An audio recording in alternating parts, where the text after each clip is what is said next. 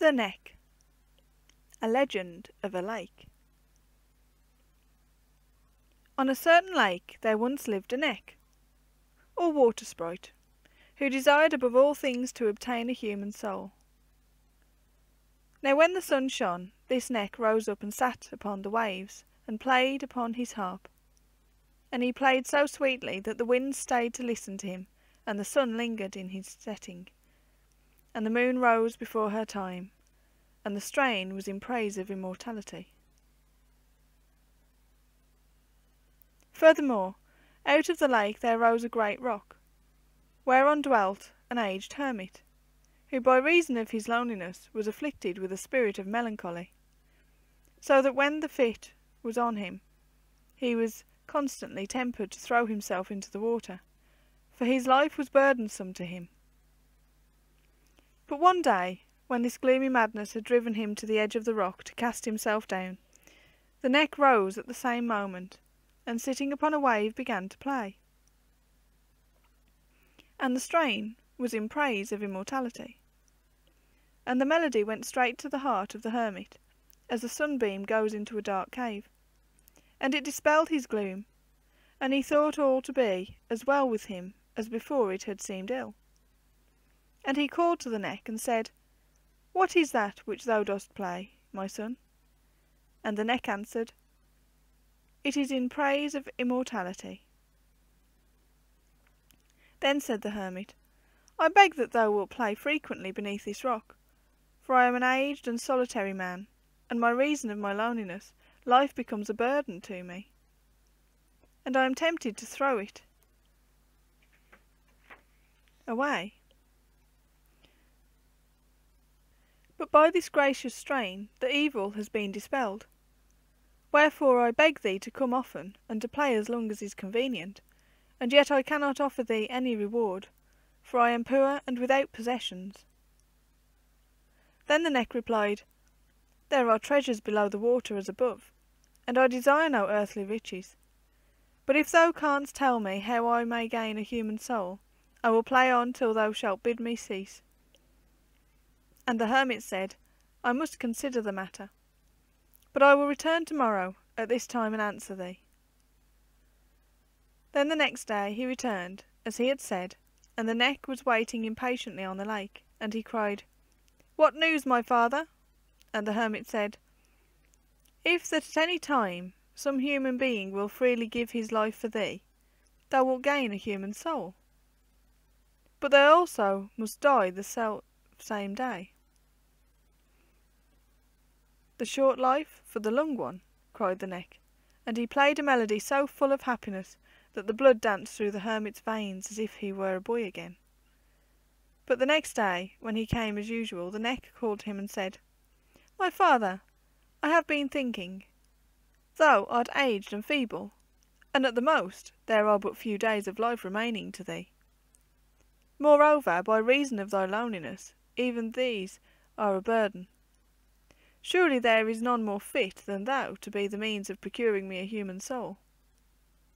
Wherefore I beg of thee, let us die today." But the hermit cried out angrily, "Wretch, is this thy gratitude? Wouldst thou murder me?" "Nay, old man," replied the Neck, "thou shalt part easily with this little fag end of life. I can play upon my harp a strain of such surpassing sadness that no human heart that hears it but must break, and yet the pain of that heartbreak shall be such that thou wilt not know it from rapture. Moreover, when the sun sets below the water, my spirit also will depart without suffering. Wherefore I beg of thee, let us die today." "Truly," said the hermit, "it is because thou art only a Neck and nothing better that thou dost not know the value of human life." "And art thou a man, possessed already of a soul, and destined for immortality," cried the Neck, "and dost haggle and grudge to benefit me by the sacrifice of a few uncertain days, when it is but to exchange them for the life that knows no end?"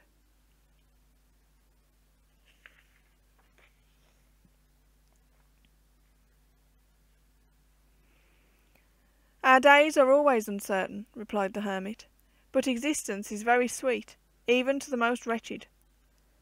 Moreover, I see not that thou hast any claim upon mine. Saying which, he returned to his cell, but the Neck, flinging aside his harp, sat upon the water and wept bitterly. Days passed, and the hermit did not show himself, and at last the Neck resolved to go and visit him. So he took his harp, and taking also the form of a boy with long fair hair and a crimson cap, he appeared in the hermit's cell. There he found the old man stretched upon his pallet, for he was dying. When he saw the Neck, he was glad, and said, I have desired to see thee, for I repent myself that I did not according to thy wishes. Yet is the desire of life stronger in the human breast than thou canst understand. Nevertheless I am sorry, and I am sorry also that, as I am sick unto death, my life will no longer avail thee. But when I am dead, do thou take all that belongs to me, and dress thyself in my robe, and go out into the world, and do works of mercy, and perchance some one whom thou hast benefited will be found willing to die with thee, that thou mayst obtain a soul. Now indeed I thank thee, cried the Neck, but yet one word more. What are these works of which thou speakest? The corporal works of mercy are 7, gasped the hermit, raising himself on his arm. To feed the hungry and give the thirsty drink, to visit the sick, to redeem captives, to clothe the naked, to shelter the stranger and the houseless, to visit the widow and fatherless, and to bury the dead. Then even as he spoke the last words the hermit died, and the Neck clothed himself in his robe, and not to delay in following the directions given to him, he buried the hermit with pious care, and planted flowers upon his grave, after which he went forth into the world.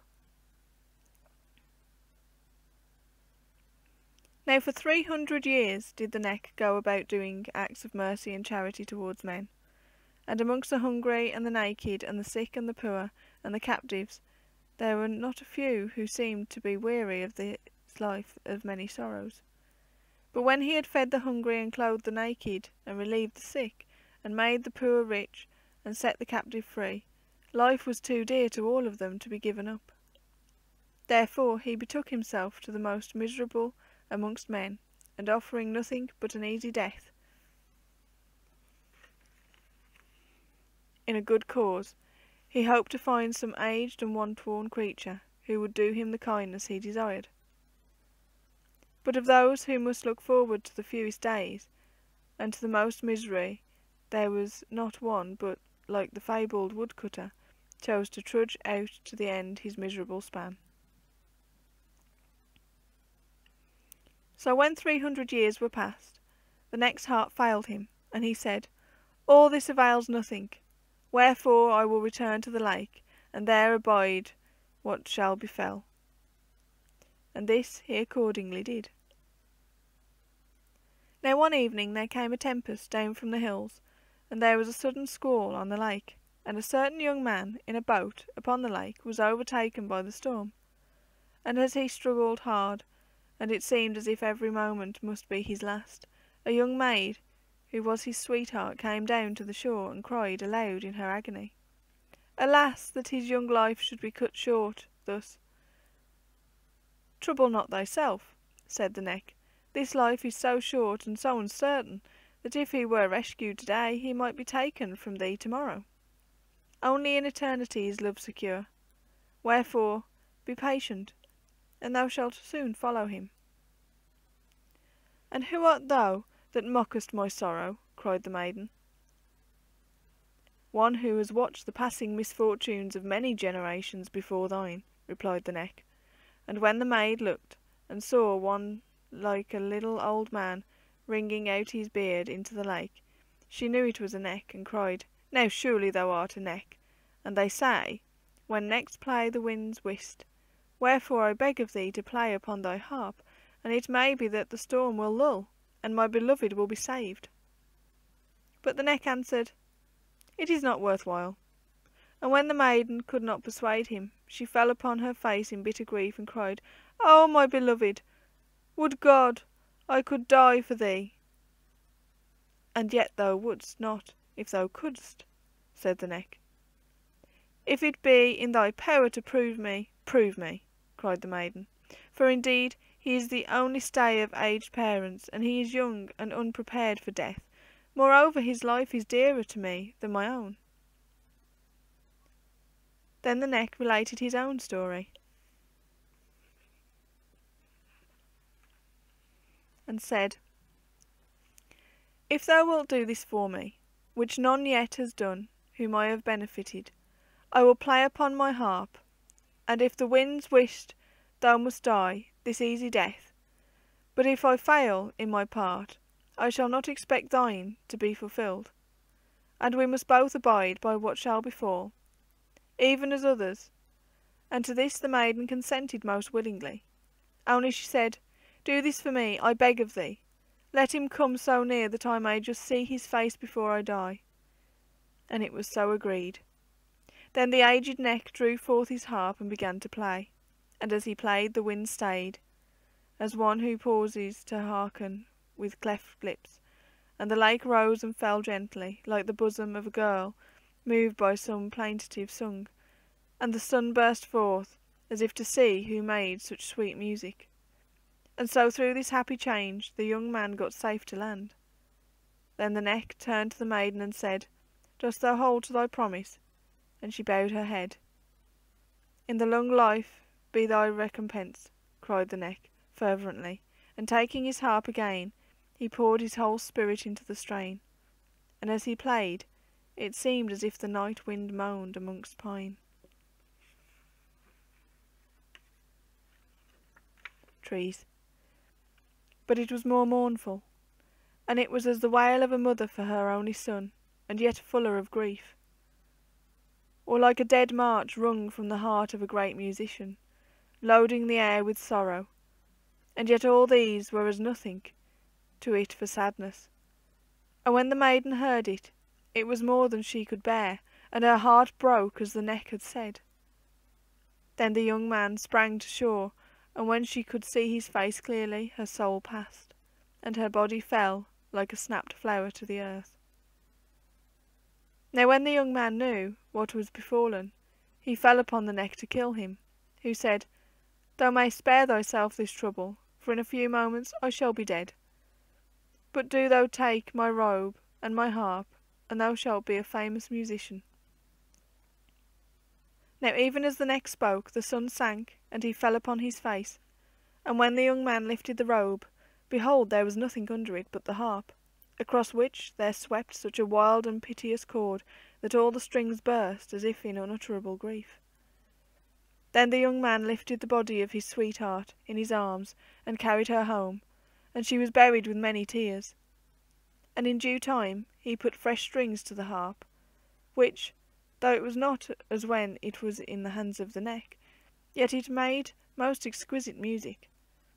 And the young man became a famous musician, for out of suffering comes song.